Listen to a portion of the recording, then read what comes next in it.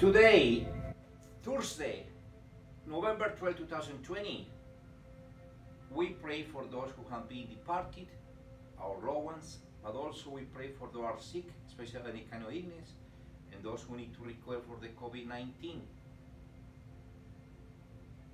Expectation. This is my topic today, about expectation. For believers, no believers, Catholic, no Catholics, Christian, no Christians, this topic is very important to apply in our life, because sometimes we can have expectations, maybe because our personal believers. That is expectation. Our personal believers about occurrences that may take place in the future, or sometimes expectations develop from a combination of individual experiences and knowledges.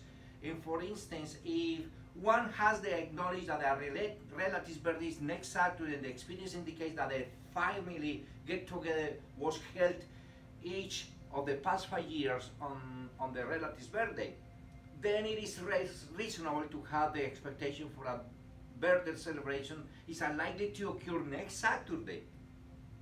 Expectations serve a basic function to prepare humans for action.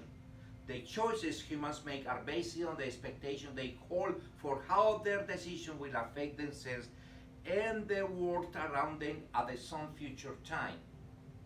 Expectation range is certainly from a small possibility of occurrence to an almost certain occurrence. Expectations can be automatically and not giving much thought. For instance, expecting that it will be sufficient oxygen available for breathing, or that can be delivered, such as expecting one will be make a positive impression on one or new acquaintances. Consequences of expectations happen, because affect how people think, feel, and believe and behave. Expectations affect our thought processes, involving attention, interpretation, explanations, and memory. People pay more attention to information that is consistent with expectations or noticeable, inconsistent. Expectations guide how people interpret information, especially people are more likely to interpret uncertain information consistent with their expectations. And this is what happened in these elections time in the United States, as in other countries or in another event. People expect something and believe that this was going to happen, but that is not the reality. So people are more likely to generate explanation for an event when it is contrary to expectations rather than consistent with expectations. Finally, people are more likely to remember information that is either clearly consistent with expectations or clearly inconsistent. So again, that is being very important, because when you are a religious person, or even you're not religious, you can understand what you're expecting today. How you expected the life, how you expect if you are your believer, how you expect it for your religions, or how you expect it for God. So that is what happened with the Pharisees when the kingdom of God will become, asked Jesus. So Jesus said and replied, the coming of the kingdom of God cannot be observed, and no one will be announced, look, here it is, or there is. For behold, the kingdom of God is among you. So the kingdom of God is among you. What it does mean? It is the kingdom of God, and how it is that is among us. The kingdom of God can be spoken of two ways. At the final coming of Christ, at the end of time, his kingdom will be permanent and visible to all. He will destroy all sin and evil and will be made new. Not the world, not the person, it's the sin. That is important and clear to everyone, even you're not a believer, to understand and be clear of that, and don't expect something else different. We will reign eternally, and charity will govern every mind and heart, what a joyful gift to anticipate with much hope. But this passage especially refers to the kingdom of God that is already in our midst.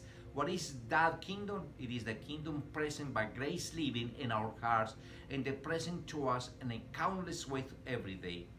First, Jesus longs to reign in our hearts and rule our lives.